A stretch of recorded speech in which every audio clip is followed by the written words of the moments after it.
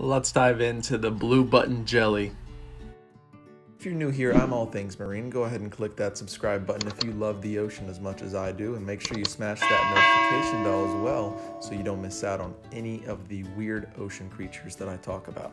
The blue button jelly, or in scientific names, Porpita, is not a jellyfish, but a colony of organisms called a hydroid, like the Portuguese man of war, which is also a siphonophore.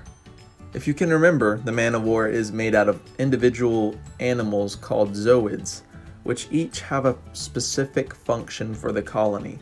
These blue buttons get to around an inch in diameter, so they're not very large, but they are found floating on the surface by their gas-filled apparatus in the middle of their bodies.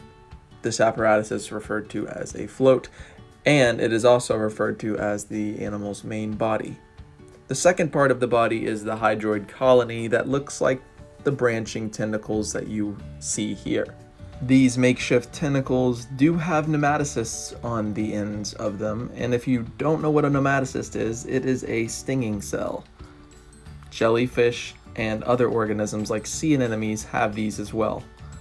These cnidarians typically feed on small zooplankton such as copepods or amphipods, and a common predator of the blue button jelly is sea slugs and some sea snails. These animals can be found in warmer waters in places such as the Gulf of Mexico or the Mediterranean Sea.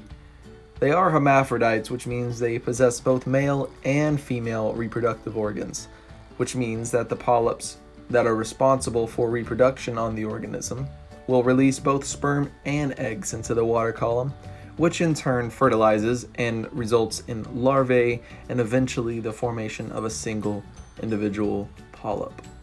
These creatures do pack a sting, and while it is not a dangerous one, they can still produce skin irritation when their nematocysts fire upon the brushing up against them by a human. I hope you all enjoyed this video, and thank you guys for watching. Also, thank you guys for 3K subs. I'm blown away by the fact that I made it this far, but I'm going to continue this YouTube journey, and I hope you guys enjoy it as much as I do.